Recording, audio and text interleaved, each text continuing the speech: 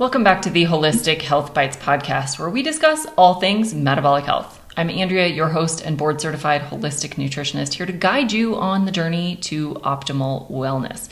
Today, we are exploring the essential health metrics to provide insights into your current metabolic health and overall wellness.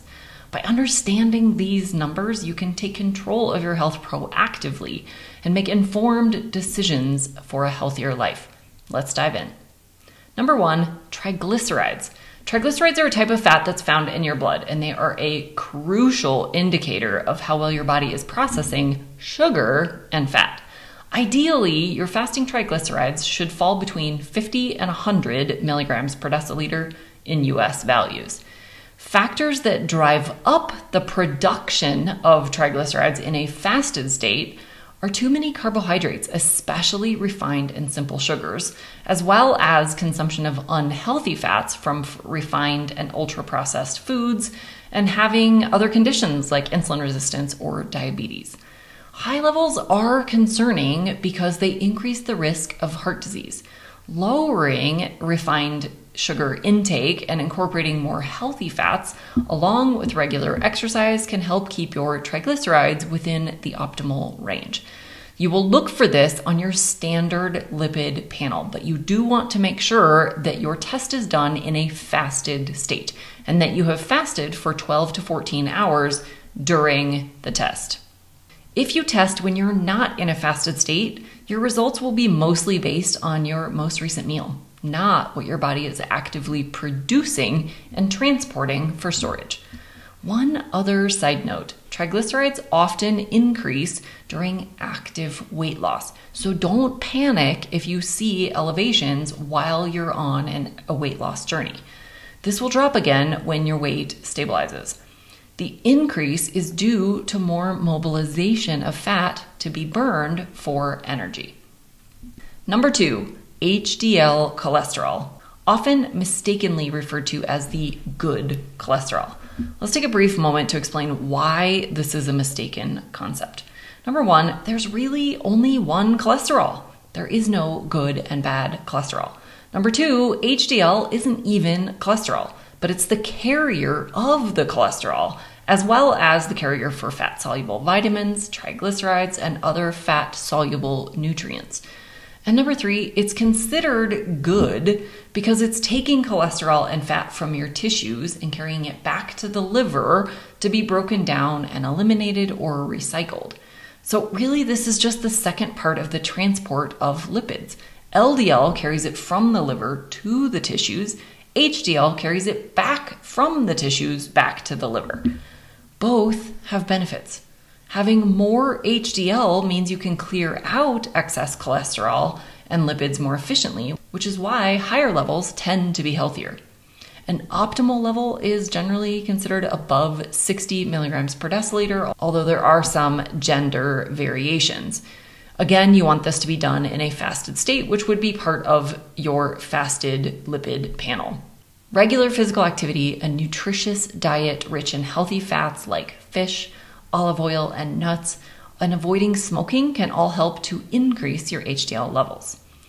The third is we're going to take those first two metrics, the triglycerides and the HDL, and we're going to create a triglyceride to HDL ratio.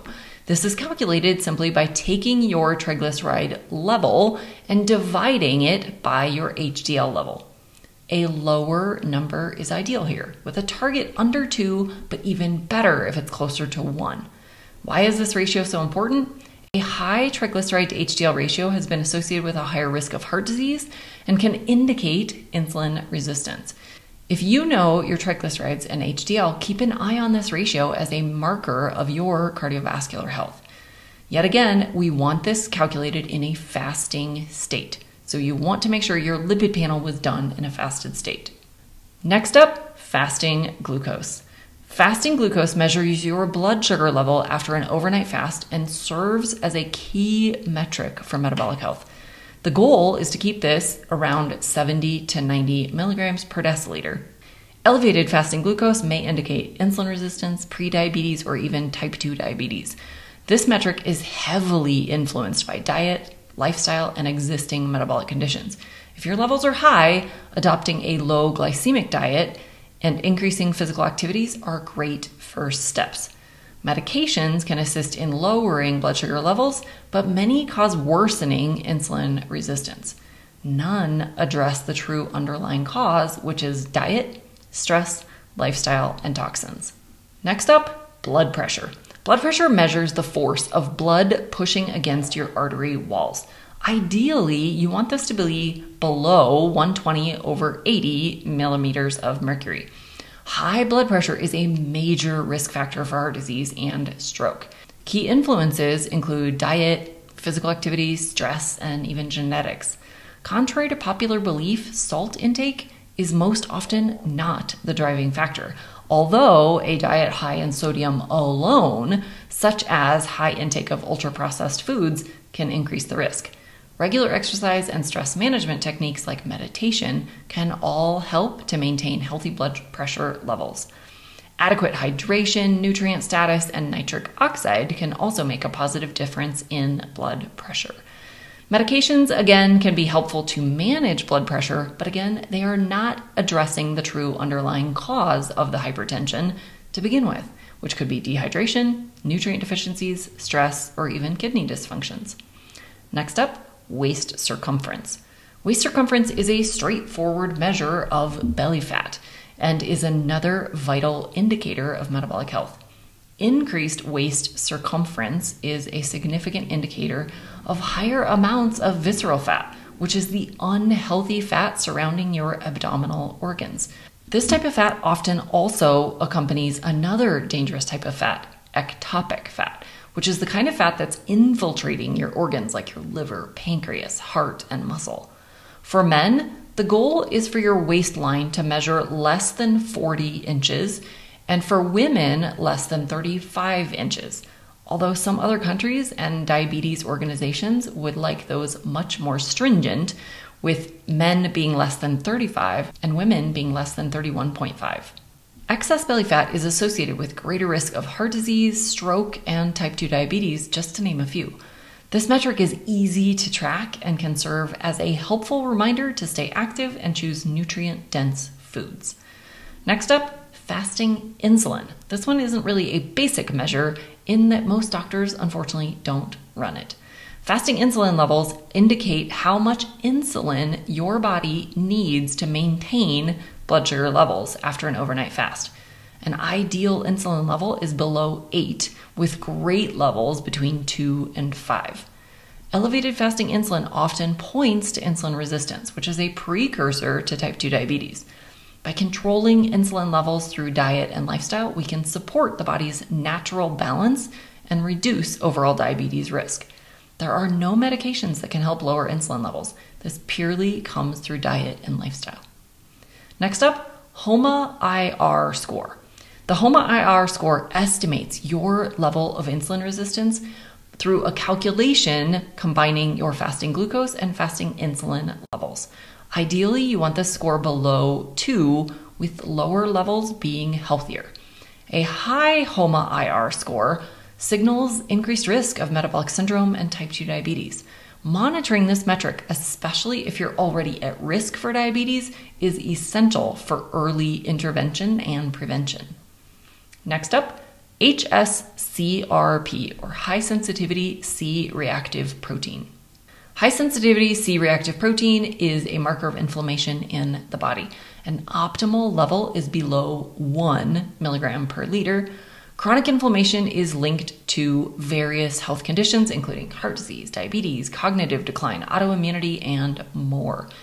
Inflammation can be managed through a quality diet, regular appropriate physical activity, adequate quality sleep, and stress management techniques. Next up, hemoglobin A1C. This measure estimates your average blood sugar levels over the past 2 to 3 months. Conventional medicine determines a normal A1C level is below 5.7, though functional health professionals will tell you to aim for less than 5.4%. High A1C indicates prolonged elevated blood sugars or frequent spikes in blood sugars, which can lead to complications like diabetes and heart disease. Monitoring A1C provides a broader view of your blood sugar health, helping you track long-term trends rather than just a single reading. Outside of elevated blood sugars and insulin, contributing to elevated hemoglobin A1C are factors such as iron deficiency anemia, inadequate hemoglobin levels, nutrient deficiencies, and other red blood cell imbalances. Next up, uric acid. Uric acid is a waste product found in the blood from the breakdown of fructose and purines. For optimal health, we want this to be below 5 for men and below 4 for women. High levels of uric acid can lead to conditions like gout and may also be linked to cardiovascular issues. Reducing fructose, alcohol, and purine intake can be helpful in reducing the production of uric acid. Fructose intake especially has dramatically increased over the past several decades, with high fructose corn syrup being the most popular sweetener in beverages and food products. Next up, liver enzymes. This includes AST, ALT, and GGT. Liver enzymes reflect the health of your liver, biliary system, and more. They're not just liver enzymes, although that's what we call them because that's where we're primarily evaluating. Normal levels can vary, but elevated enzyme levels suggest liver stress or damage, possibly due to alcohol consumption, viral hepatitis, fatty liver disease, certain medications, or other conditions. Maintaining a balanced diet and limiting alcohol are key steps to supporting liver health. Optimal ranges for AST and ALT are under 17, and for GGT, we want this between 10 and 24. Next up, vitamin D. Vitamin D is essential for bone health and immune function. Ideally, your levels should range between 40 and 60 nanograms per mil.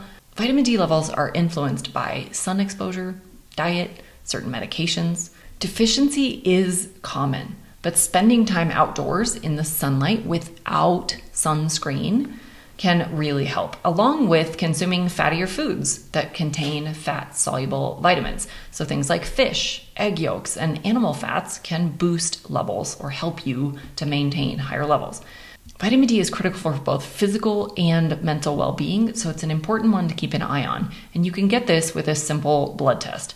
I recommend, if you're going to supplement with vitamin D, that you make sure that it's a vitamin D3 and also has vitamin K2 along with it. Magnesium is another vital component here to obtaining adequate vitamin D status. If you take too much vitamin D without having adequate magnesium stores, that vitamin D supplementation can actually drive magnesium even lower. So that wraps up our rundown of the essential health metrics. By understanding these values, you can take proactive steps towards better health and longevity. Remember, small, consistent changes in your diet, exercise, and lifestyle can have a profound impact on these numbers. If you'd like to get a new set of labs looking at these values, send me a message. I can assist with getting labs ordered or share details on how you can order them yourself. Thanks for tuning in to the Holistic Health Bites podcast. If you found this episode helpful, please share it with your friends and family who might benefit. Until next time, be well and vibrant.